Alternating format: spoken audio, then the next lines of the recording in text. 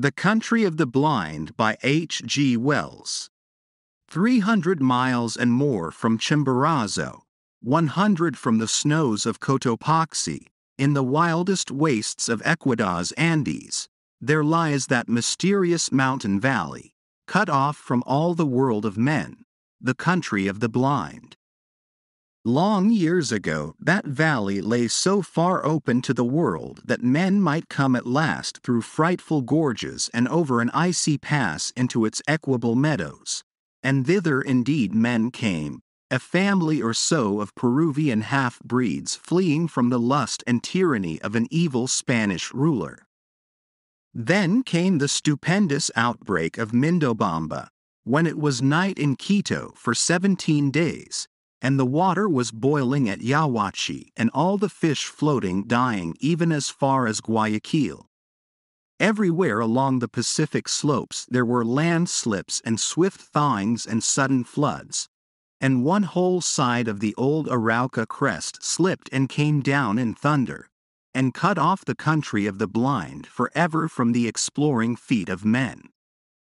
But one of these early settlers had chanced to be on the hither side of the gorges when the world had so terribly shaken itself, and he perforce had to forget his wife and his child and all the friends and possessions he had left up there, and start life over again in the lower world.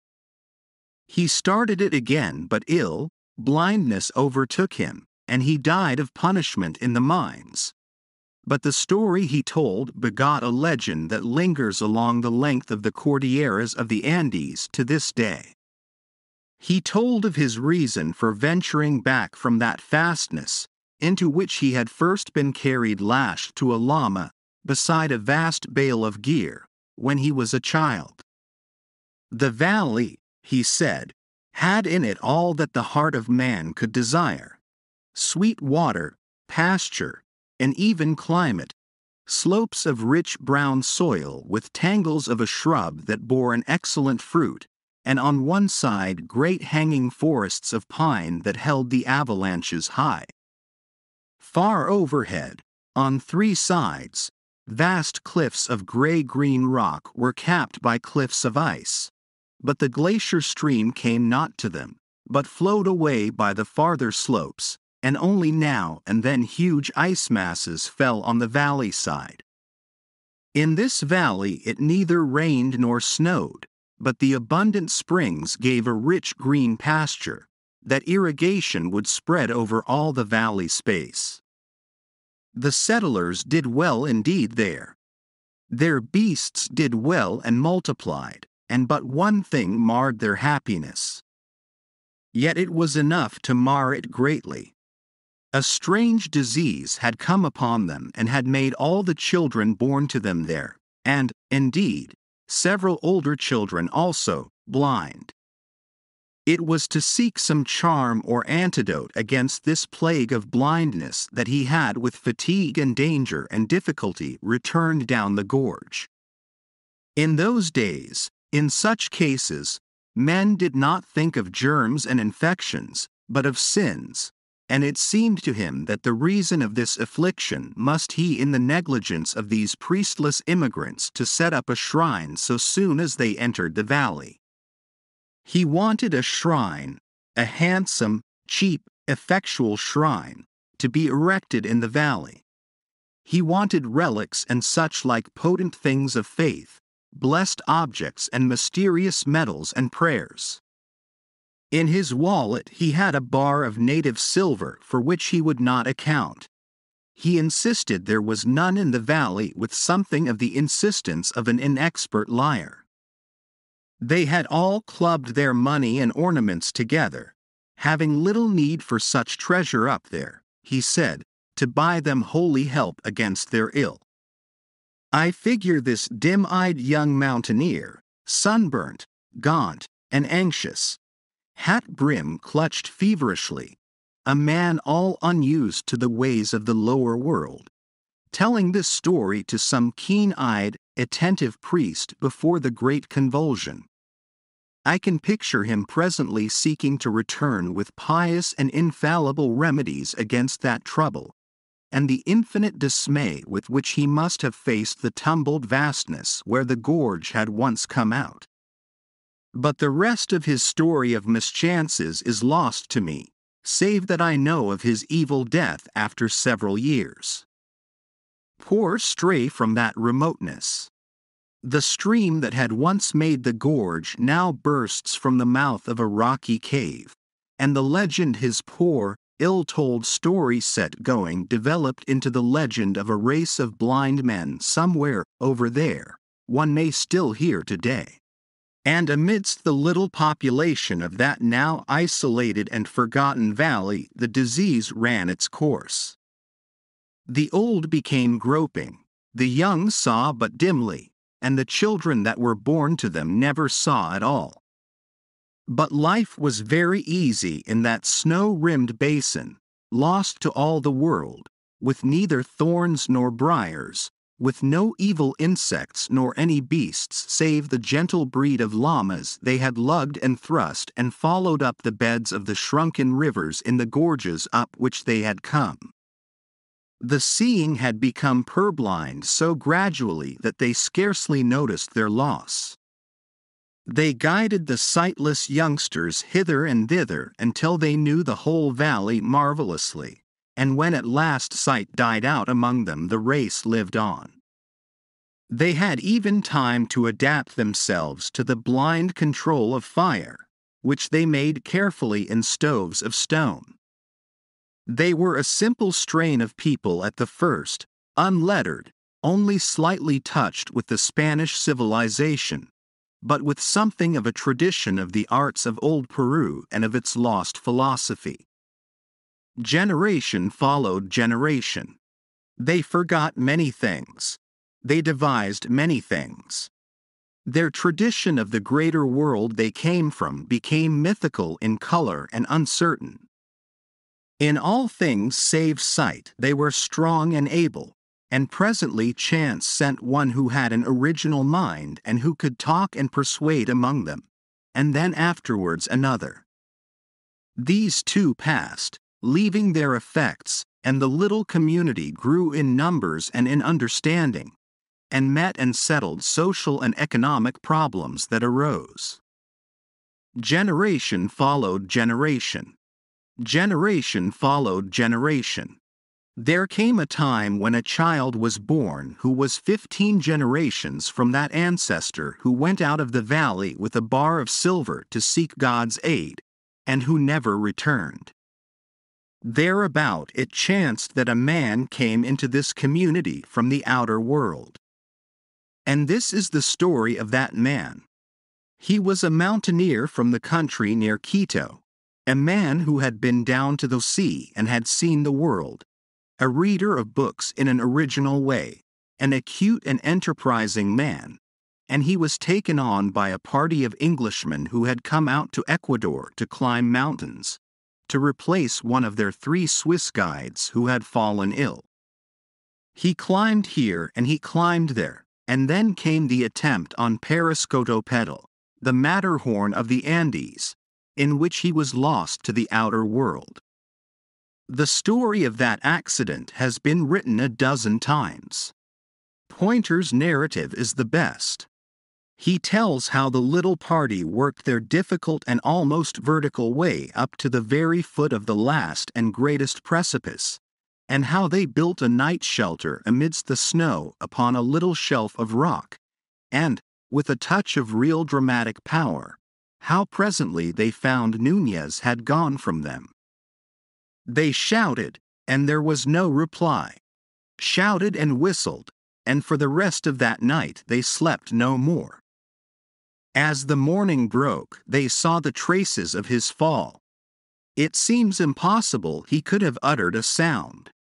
He had slipped eastward towards the unknown side of the mountain. Far below he had struck a steep slope of snow, and plowed his way down it in the midst of a snow avalanche. His track went straight to the edge of a frightful precipice, and beyond that everything was hidden. Far, far below, and hazy with distance, they could see trees rising out of a narrow, shut-in valley, the lost country of the blind. But they did not know it was the lost country of the blind, nor distinguish it in any way from any other narrow streak of upland valley. Unnerved by this disaster, they abandoned their attempt in the afternoon, and Pointer was called away to the war before he could make another attack. To this day, Parascotopetl lifts an unconquered crest, and Pointer's shelter crumbles unvisited amidst the snows. And the man who fell survived. At the end of the slope he fell 1,000 feet, and came down in the midst of a cloud of snow upon a snow slope even steeper than the one above. Down this he was whirled, stunned and insensible, but without a bone broken in his body, and then at last came to gentler slopes, and at last rolled out and lay still, buried amidst a softening heap of the white masses that had accompanied and saved him. He came to himself with a dim fancy that he was ill in bed, then realized his position with a mountaineer's intelligence and worked himself loose and, after a rest or so, out until he saw the stars. He rested flat upon his chest for a space, wondering where he was and what had happened to him. He explored his limbs, and discovered that several of his buttons were gone and his coat turned over his head. His knife had gone from his pocket and his hat was lost, though he had tied it under his chin. He recalled that he had been looking for loose stones to raise his piece of the shelter wall. His ice axe had disappeared. He decided he must have fallen, and looked up to see, exaggerated by the ghastly light of the rising moon, the tremendous flight he had taken. For a while he lay, gazing blankly at the vast, pale cliff towering above, rising moment by moment out of a subsiding tide of darkness. Its phantasmal, mysterious beauty held him for a space, and then he was seized with a paroxysm of sobbing laughter. After a great interval of time, he became aware that he was near the lower edge of the snow. Below, down what was now a moon-lit and practicable slope, he saw the dark and broken appearance of rock-strewn turf.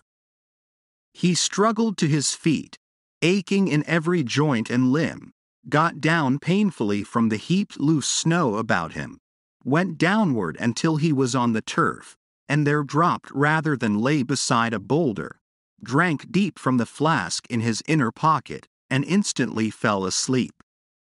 He was awakened by the singing of birds in the trees far below.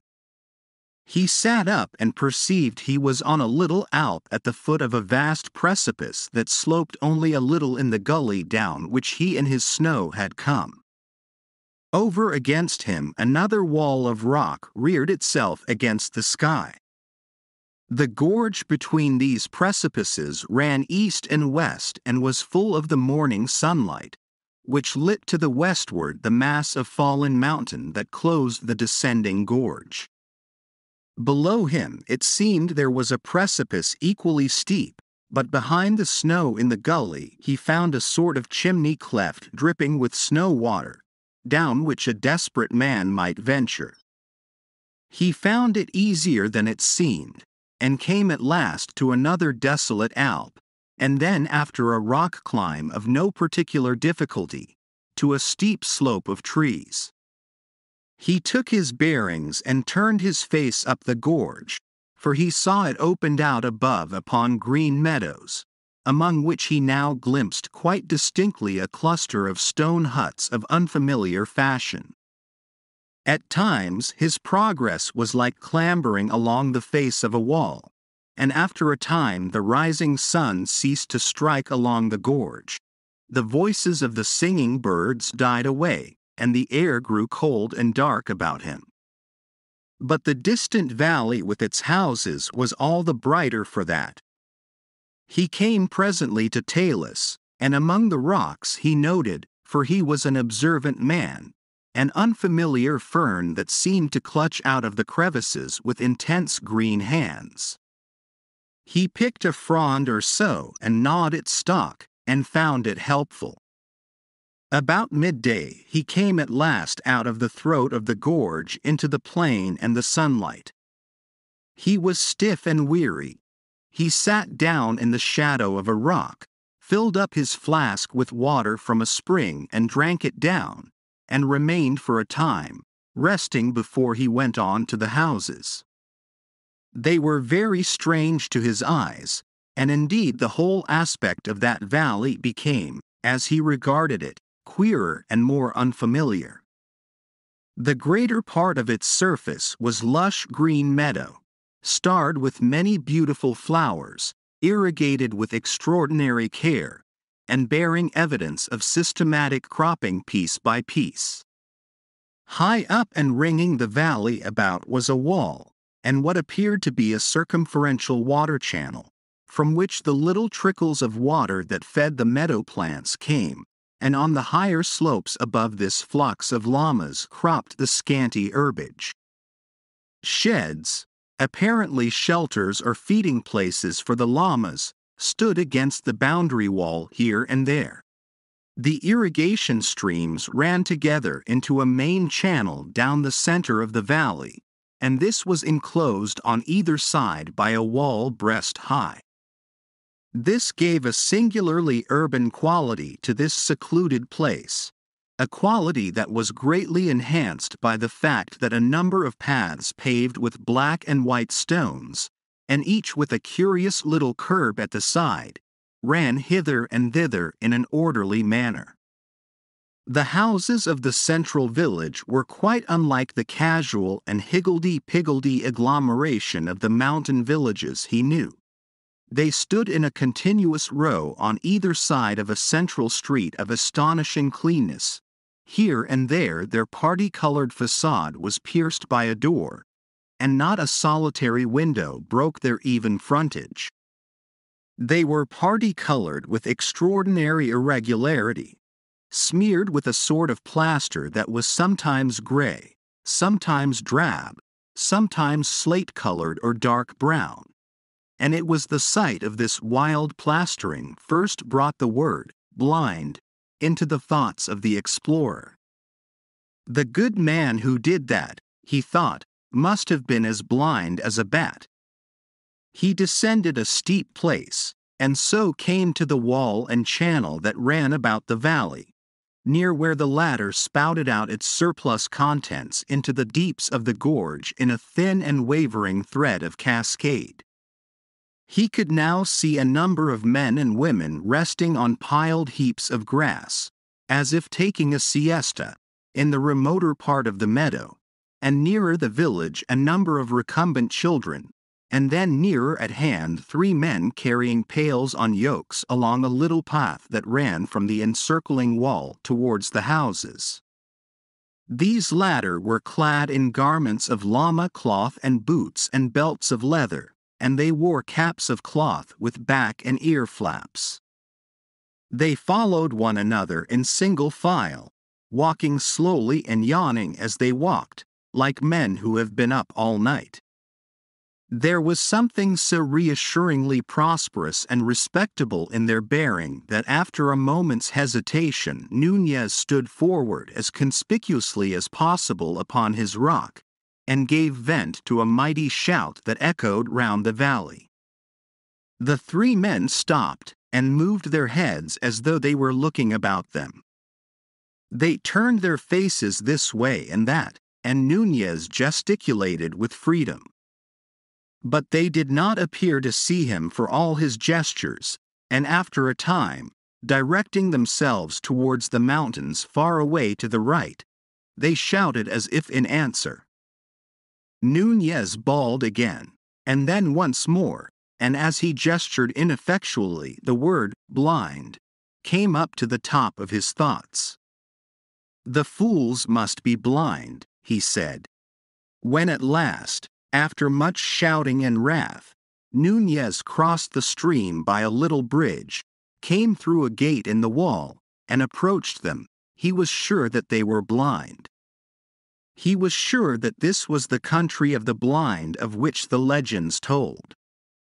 Conviction had sprung upon him, and a sense of great and rather enviable adventure. The three stood side by side, not looking at him, but with their ears directed towards him, judging him by his unfamiliar steps. They stood close together like men a little afraid, and he could see their eyelids closed and sunken, as though the very balls beneath had shrunk away. There was an expression near awe on their faces.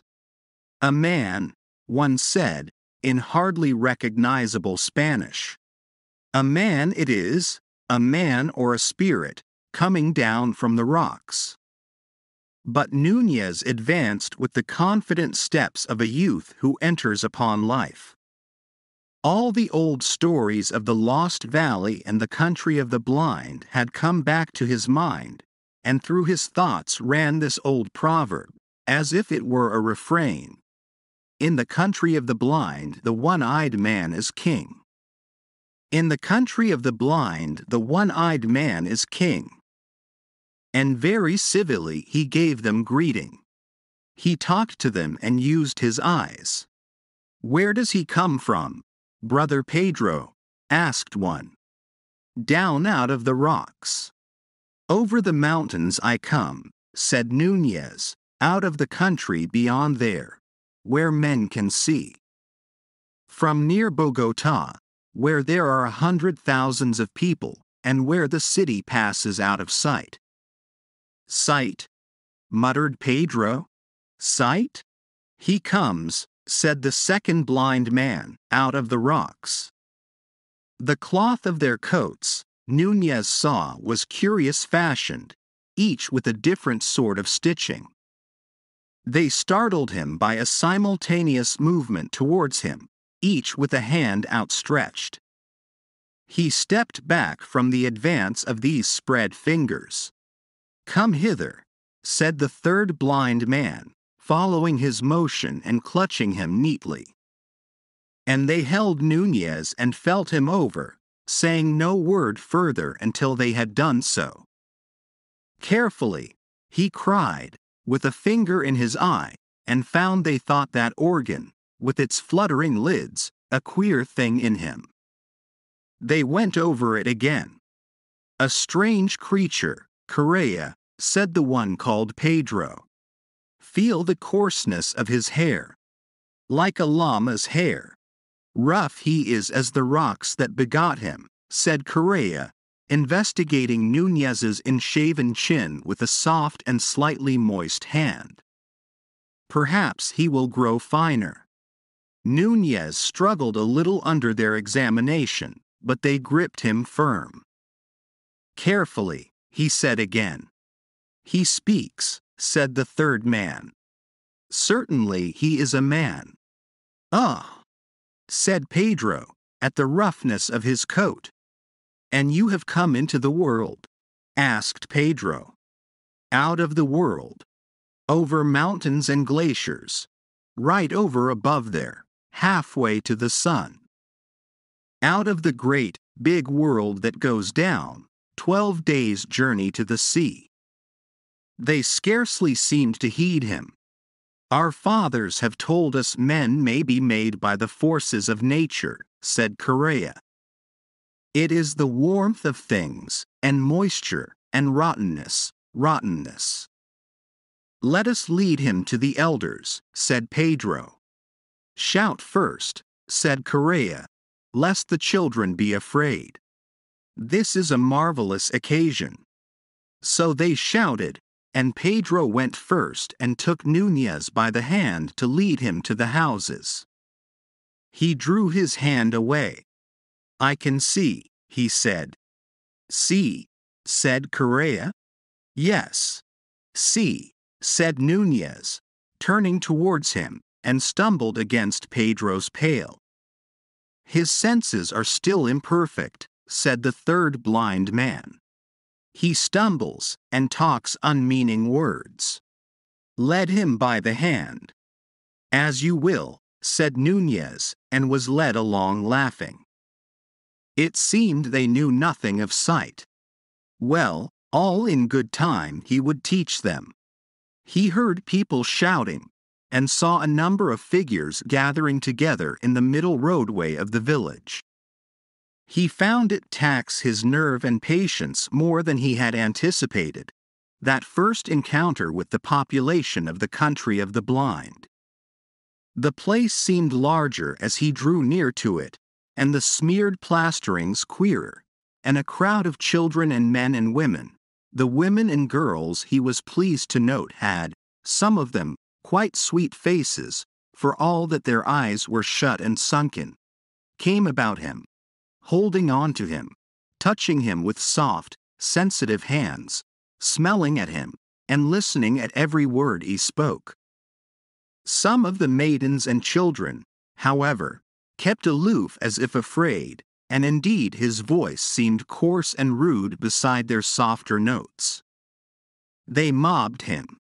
His 3 guides kept close to him with an effect of proprietorship, and said again and again, "A wild man out of the rocks." "Bogota," he said. "Bogota. Over the mountain crests." "A wild man, using wild words," said Pedro. "Did you hear that, Bogota?" His mind has hardly formed yet. He has only the beginnings of speech. A little boy nipped his hand. "Bogota," he said mockingly. "I? A city to your village. I come from the great world, where men have eyes and see." "His name's Bogota," they said. "He stumbled," said Correa, "stumbled twice as we came hither. Bring him in to the elders." And they thrust him suddenly through a doorway into a room as black as pitch, save at the end there faintly glowed a fire. The crowd closed in behind him and shut out all but the faintest glimmer of day, and before he could arrest himself he had fallen headlong over the feet of a seated man. His arm, outflung, struck the face of someone else as he went down. He felt the soft impact of features and heard a cry of anger, and for a moment he struggled against a number of hands that clutched him. It was a one-sided fight. An inkling of the situation came to him and he lay quiet. "I fell down," B said. "I couldn't see in this pitchy darkness." There was a pause as if the unseen persons about him tried to understand his words. Then the voice of Correa said, "He is but newly formed. He stumbles as he walks and mingles words that mean nothing with his speech." Others also said things about him that he heard or understood imperfectly. "May I sit up?" he asked, in a pause. "I will not struggle against you again." They consulted and let him rise. The voice of an older man began to question him, and Núñez found himself trying to explain the great world out of which he had fallen, and the sky and mountains and such like marvels, to these elders who sat in darkness in the country of the blind. And they would believe and understand nothing whatever that he told them, a thing quite outside his expectation. They would not even understand many of his words. For 14 generations these people had been blind and cut off from all the seeing world. The names for all the things of sight had faded and changed. The story of the outer world was faded and changed to a child's story. And they had ceased to concern themselves with anything beyond the rocky slopes above their circling wall. Blind men of genius had arisen among them and questioned the shreds of belief and tradition they had brought with them from their seeing days, and had dismissed all these things as idle fancies and replaced them with new and saner explanations. Much of their imagination had shriveled with their eyes, and they had made for themselves new imaginations with their ever more sensitive ears and fingertips.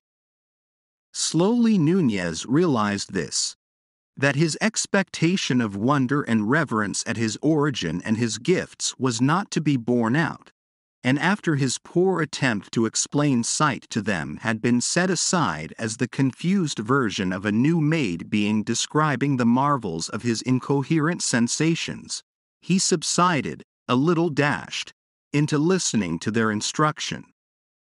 And the eldest of the blind men explained to him life and philosophy and religion, how that the world, meaning their valley, had been first an empty hollow in the rocks, and then had come first inanimate things without the gift of touch, and llamas and a few other creatures that had little sense, and then men, and at last angels, whom one could hear singing and making fluttering sounds, but whom no one could touch at all, which puzzled Nunez greatly until he thought of the birds. He went on to tell Nunez how this time had been divided into the warm and the cold, which are the blind equivalents of day and night, and how it was good to sleep in the warm and work during the cold, so that now, but for his advent, the whole town of the blind would have been asleep. He said Nunez must have been specially created to learn and serve the wisdom they had acquired, and that for all his mental incoherency and stumbling behavior he must have courage and do his best to learn, and at that all the people in the doorway murmured encouragingly. He said the night, for the blind call their day night, was now far gone, and it behooved everyone to go back to sleep. He asked Nunez if he knew how to sleep, and Nunez said he did, but that before sleep he wanted food. They brought him food, llama's milk in a bowl and rough salted bread, and led him into a lonely place to eat out of their hearing, and afterwards to slumber until the chill of the mountain evening roused them to begin their day again. But Nunez slumbered not at all. Instead, he sat up in the place where they had left him, resting his limbs and turning the unanticipated circumstances of his arrival over and over in his mind.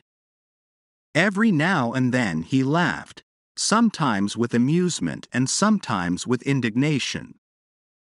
"Unformed mind," he said. "Got no senses yet. They little know they've been insulting their heaven-sent king and master. I see I must bring them to reason. Let me think. Let me think." He was still thinking when the sun set. Nunez had an eye for all beautiful things, and it seemed to him that the glow upon the snowfields and glaciers that rose about the valley on every side was the most beautiful thing he had ever seen. His eyes went from that inaccessible glory to the village and irrigated fields, fast sinking into the twilight, and suddenly a wave of emotion took him, and he thanked God from the bottom of his heart that the power of sight had been given him. He heard a voice calling to him from out of the village. "Yeho there, Bogota! Come hither!" At that he stood up, smiling. He would show these people once and for all what sight would do for a man. They would seek him, but not find him. "You move not, Bogota," said the voice. He laughed noiselessly and made 2 stealthy steps aside from the path. "Trample not on the grass, Bogota. That is not allowed." Nunez had scarcely heard the sound he made himself. He stopped, amazed. The owner of the voice came running up the piebald path towards him. He stepped back into the pathway. "Here I am," he said. "Why did you not come when I called you?" said the blind man. "Must you be led like a child? Cannot you hear the path as you walk?" Nunez laughed. "I can see it," he said. "There is no such word as see," said the blind man, after a pause. "Cease this folly and follow the sound of my feet." Nunez followed, a little annoyed. "My time will come," he said. "You'll learn," the blind man answered. "There is much to learn in the world. Has no one told you, in the country of the blind the one-eyed man is king? What is blind? Asked the blind man, carelessly, over his shoulder. 4 days passed, and the 5th found the king of the blind still incognito, as a clumsy and useless stranger among his subjects. It was, he found, much more difficult to proclaim himself than he had supposed, and in the meantime, while he meditated his coup d'état, he did what he was told and learnt the manners and customs of the country of the blind. He found working and going about at night a particularly irksome thing, and he decided that that should be the first thing he would change. They led a simple, laborious life, these people, with all the elements of virtue and happiness as these things can be understood by men. They toiled, but not oppressively. They had food and clothing sufficient for their needs. They had days and seasons of rest. They made much of music and singing, and there was love among them and little children. It was marvelous with what confidence and precision they went about their ordered world. Everything, you see, had been made to fit their needs. Each of the radiating paths of the valley area had a constant angle to the others, and was distinguished by a special notch upon its curbing. All obstacles and irregularities of path or meadow had long since been cleared away. All their methods and procedure arose naturally from their special needs. Their senses had become marvelously acute. They could hear and judge the slightest gesture of a man a dozen paces away, could hear the very beating of his heart. Intonation had long replaced expression with them, and touches gesture, and their work with hoe and spade and fork was as free and confident as garden work can be. Their sense of smell was extraordinarily fine. They could distinguish individual differences as readily as a dog can, and they went about the tending of llamas, who lived among the rocks above and came to the wall for food and shelter, with ease and confidence. It was only when at last Nunez sought to assert himself that he found how easy and confident their movements could be.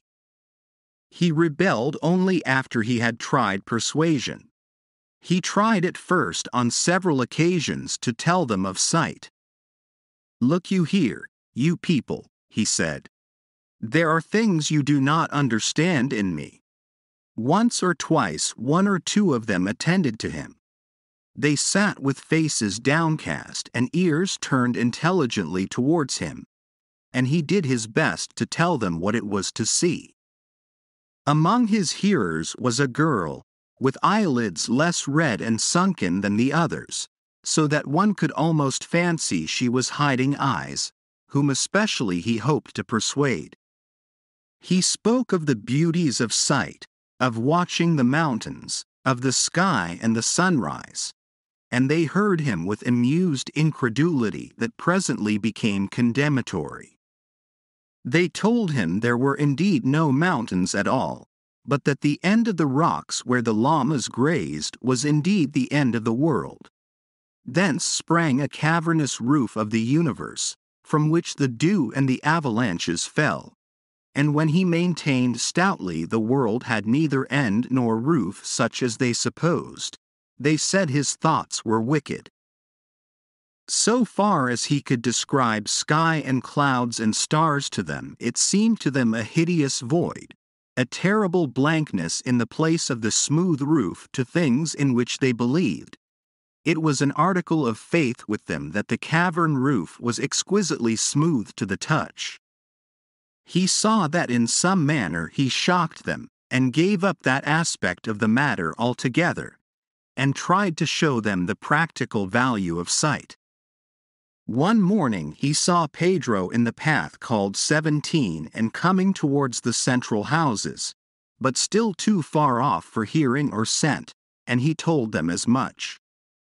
In a little while, he prophesied, Pedro will be here. An old man remarked that Pedro had no business on path 17, and then, as if in confirmation, that individual as he drew near turned and went transversely into path 10, and so back with nimble paces towards the outer wall. They mocked Núñez when Pedro did not arrive, and afterwards, when he asked Pedro questions to clear his character, Pedro denied and outfaced him, and was afterwards hostile to him. Then he induced them to let him go a long way up the sloping meadows towards the wall with one complaisant individual, and to him he promised to describe all that happened among the houses.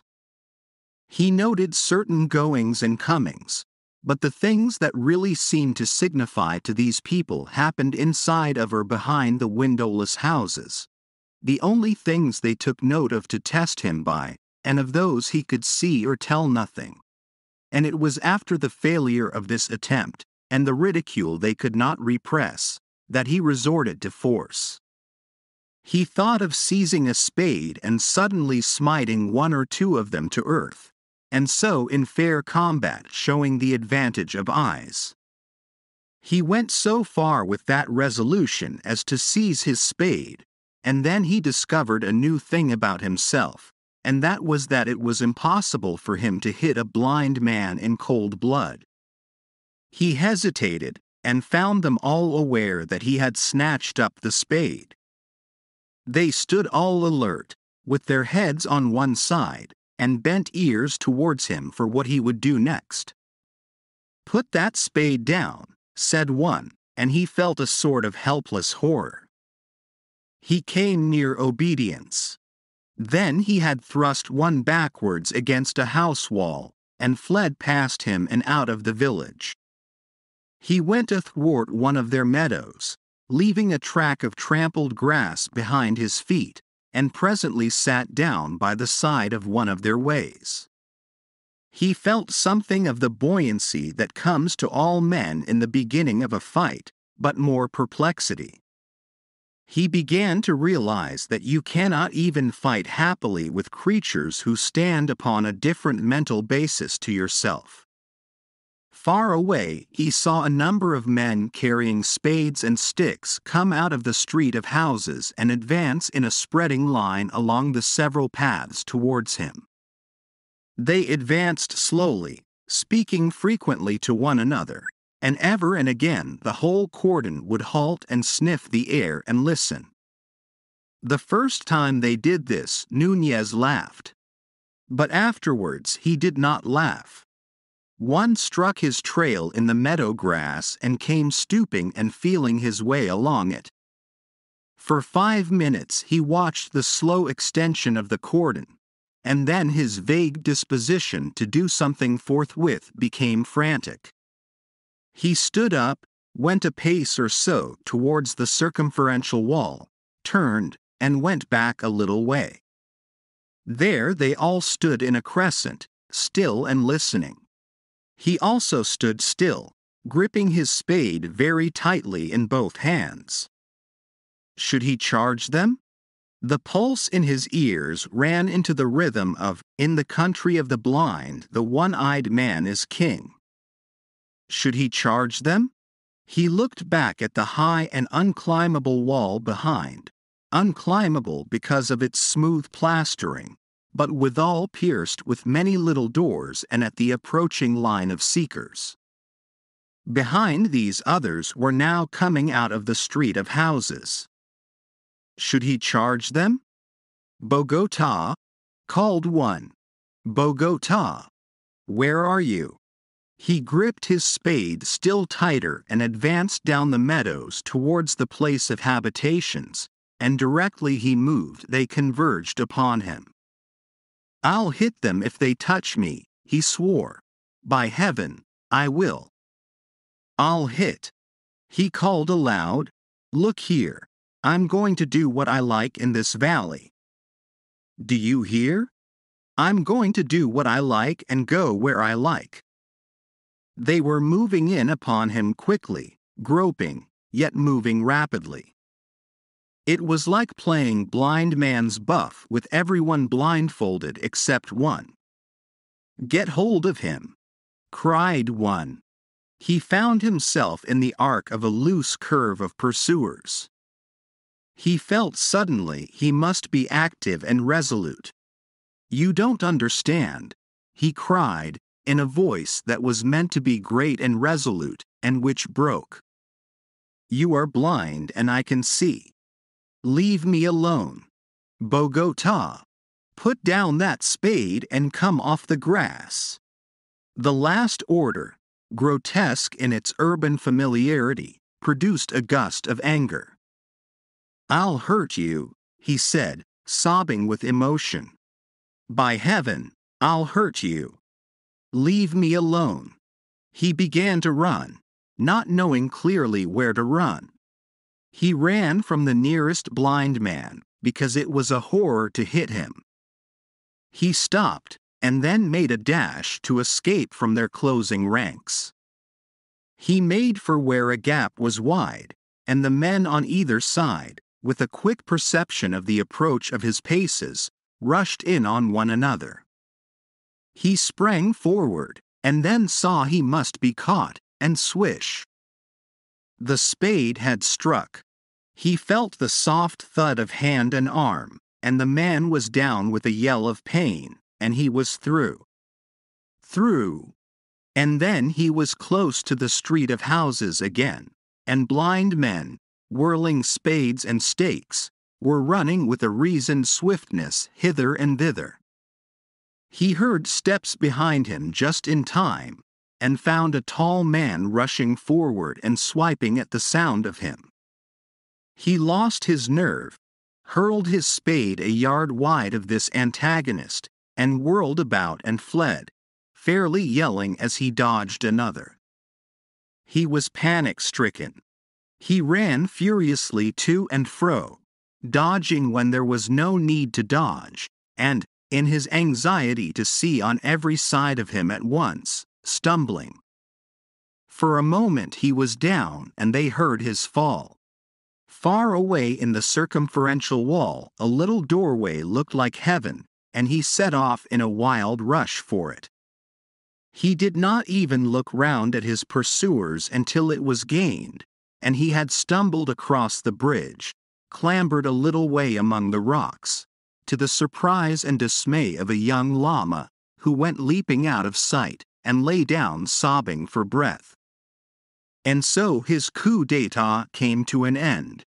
He stayed outside the wall of the Valley of the Blind for 2 nights and days without food or shelter, and meditated upon the unexpected. During these meditations he repeated very frequently and always with a profounder note of derision the exploded proverb, "In the country of the blind the one-eyed man is king." He thought chiefly of ways of fighting and conquering these people, and it grew clear that for him no practicable way was possible. He had no weapons, and now it would be hard to get one. The canker of civilization had got to him even in Bogota, and he could not find it in himself to go down and assassinate a blind man. Of course, if he did that, he might then dictate terms on the threat of assassinating them all. But, sooner or later, he must sleep. He tried also to find food among the pine trees, to be comfortable under pine boughs while the frost fell at night, and, with less confidence, to catch a llama by artifice in order to try to kill it, perhaps by hammering it with a stone, and so finally, perhaps, to eat some of it.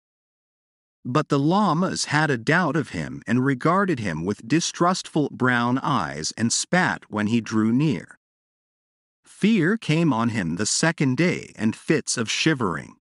Finally, he crawled down to the wall of the country of the blind and tried to make his terms. He crawled along by the stream, shouting, until 2 blind men came out to the gate and talked to him. "I was mad," he said. "But I was only newly made. They said that was better." He told them he was wiser now, and repented of all he had done. Then he wept without intention, for he was very weak and ill now, and they took that as a favorable sign. They asked him if he still thought he could see.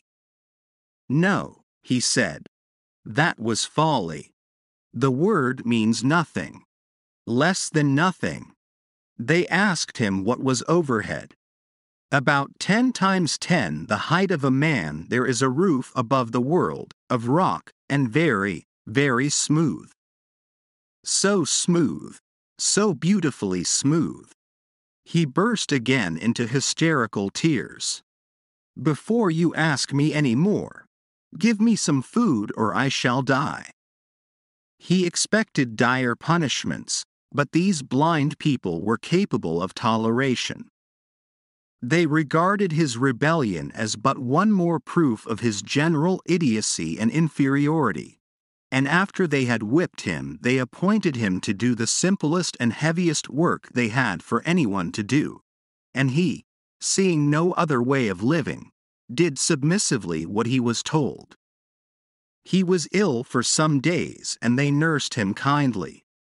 That refined his submission. But they insisted on his lying in the dark, and that was a great misery.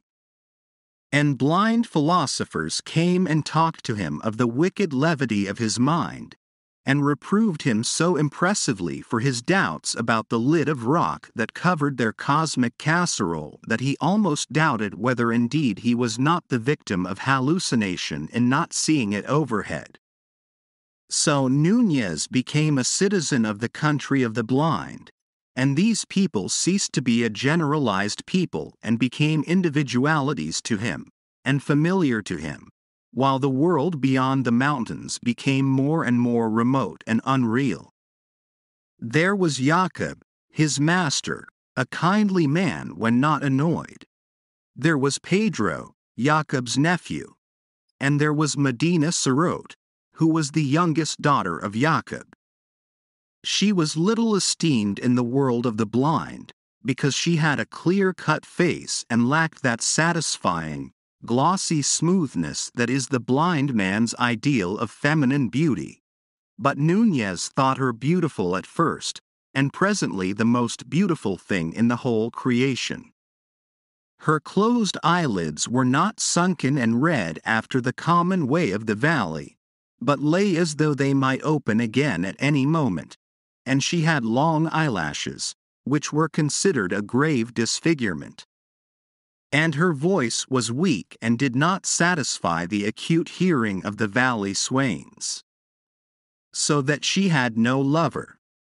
There came a time when Nunez thought that, could he win her, he would be resigned to live in the valley for all the rest of his days. He watched her.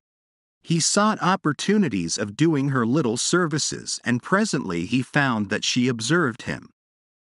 Once at a rest day gathering they sat side by side in the dim starlight, and the music was sweet. His hand came upon hers and he dared to clasp it. Then very tenderly she returned his pressure. And one day, as they were at their meal in the darkness, he felt her hand very softly seeking him, and as it chanced the fire leapt then, and he saw the tenderness of her face. He sought to speak to her.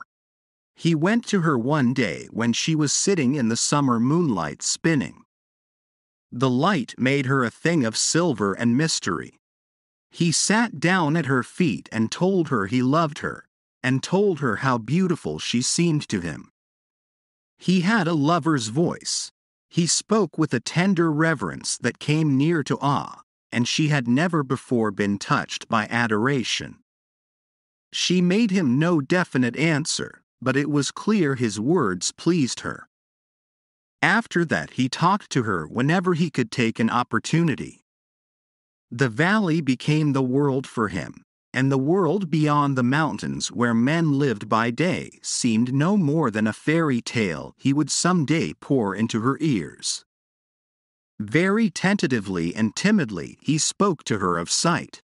Sight seemed to her the most poetical of fancies, and she listened to his description of the stars and the mountains and her own sweet white-lit beauty as though it was a guilty indulgence. She did not believe, she could only half understand, but she was mysteriously delighted, and it seemed to him that she completely understood. His love lost its awe and took courage. Presently he was for demanding her of Jacob and the elders in marriage, but she became fearful and delayed. And it was one of her elder sisters who first told Jacob that Medina Sarote and Nunez were in love. There was from the first very great opposition to the marriage of Nunez and Medina Sarote. Not so much because they valued her as because they held him as a being apart, an idiot, incompetent thing below the permissible level of a man. Her sisters opposed it bitterly as bringing discredit on them all. And old Jacob, though he had formed a sort of liking for his clumsy, obedient serf, shook his head and said the thing could not be. The young men were all angry at the idea of corrupting the race, and one went so far as to revile and strike Nunez. He struck back. Then for the first time he found an advantage in seeing, even by twilight, and after that fight was over no one was disposed to raise a hand against him. But they still found his marriage impossible. Old Jacob had a tenderness for his last little daughter, and was grieved to have her weep upon his shoulder. "You see, my dear, he's an idiot. He has delusions. He can't do anything right." "I know," wept Medina Sarote. "But he's better than he was. He's getting better. And he's strong, dear father, and kind, stronger and kinder than any other man in the world. And he loves me, and, father, I love him." Old Jacob was greatly distressed to find her inconsolable, and, besides, what made it more distressing, he liked Nunez for many things. So he went and sat in the windowless council chamber with the other elders and watched the trend of the talk, and said, at the proper time, "He's better than he was. Very likely, some day, we shall find him as sane as ourselves." Then afterwards one of the elders, who thought deeply, had an idea. He was a great doctor among these people, their medicine man, and he had a very philosophical and inventive mind, and the idea of curing Nunez of his peculiarities appealed to him. One day when Jacob was present he returned to the topic of Nunez. "I have examined Nunez," he said, "and the case is clearer to me. I think very probably he might be cured." "This is what I have always hoped," said old Jacob. "His brain is affected," said the blind doctor. The elders murmured assent. "Now, what affects it?" "Ah," said old Jacob. "This," said the doctor, answering his own question. "Those queer things that are called the eyes, and which exist to make an agreeable depression in the face, are diseased, in the case of Nunez, in such a way as to affect his brain. They are greatly distended, he has eyelashes, and his eyelids move, and consequently his brain is in a state of constant irritation and distraction." "Yes," said old Jacob. "Yes. And I think I may say with reasonable certainty that, in order to cure him complete, all that we need to do is a simple and easy surgical operation, namely, to remove these irritant bodies." "And then he will be sane?" "Then he will be perfectly sane, and a quite admirable citizen." "Thank heaven for science," said old Jacob, and went forth at once to tell Nunez of his happy hopes. But Nunez's manner of receiving the good news struck him as being cold and disappointing. "One might think," he said, from the tone you take that you did not care for my daughter." It was Medina Sarote who persuaded Nunez to face the blind surgeons. "You do not want me," he said, "to lose my gift of sight?" She shook her head. "My world is sight." Her head drooped lower. "There are the beautiful things, the beautiful little things, the flowers, the lichens amidst the rocks, the light and softness on a piece of fur, the far sky with its drifting dawn of clouds, the sunsets and the stars. And there is you. For you alone it is good to have sight, to see your sweet, serene face, your kindly lips, your dear, beautiful hands folded together. It is these eyes of mine you won, these eyes that hold me to you, that these idiots seek. Instead, I must touch you, hear you, and never see you again. I must come under that roof of rock and stone and darkness, that horrible roof under which your imaginations stoop.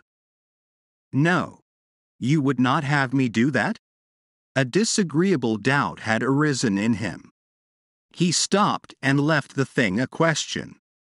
I wish, she said, sometimes. She paused. Yes, he said, a little apprehensively. I wish sometimes you would not talk like that. Like what? I know it's pretty. It's your imagination. I love it, but now, he felt cold. Now, he said, faintly. She sat quite still. You mean, you think, I should be better perhaps. He was realizing things very swiftly. He felt anger perhaps, anger at the dull course of fate, but also sympathy for her lack of understanding, a sympathy near akin to pity. Dear, he said, and he could see by her whiteness how tensely her spirit pressed against the things she could not say. He put his arms about her, he kissed her ear, and they sat for a time in silence. If I were to consent to this, he said at last, in a voice that was very gentle. She flung her arms about him, weeping wildly. Oh, if you would, she sobbed, if only you would. For a week before the operation that was to raise him from his servitude and inferiority to the level of a blind citizen, Nunez knew nothing of sleep, and all through the warm, sunlit hours, while the others slumbered happily, he sat brooding or wandered aimlessly, trying to bring his mind to bear on his dilemma. He had given his answer, he had given his consent, and still he was not sure. And at last work time was over. The sun rose in splendor over the golden crests, and his last day of vision began for him. He had a few minutes with Medina Sarote before she went apart to sleep. Tomorrow, he said, I shall see no more. Dear heart, she answered, and pressed his hands with all her strength. They will hurt you but little, she said, and you are going through this pain. You are going through it, dear lover, for me. Dear, if a woman's heart and life can do it, I will repay you. My dearest one, my dearest with the tender voice, I will repay. He was drenched in pity for himself and her. He held her in his arms, and pressed his lips to hers and looked on her sweet face for the last time. Goodbye. He whispered to that dear sight, goodbye. And then in silence he turned away from her. She could hear his slow retreating footsteps, and something in the rhythm of them threw her into a passion of weeping. He walked away. He had fully meant to go to a lonely place where the meadows were beautiful with white narcissus, and there remain until the hour of his sacrifice should come.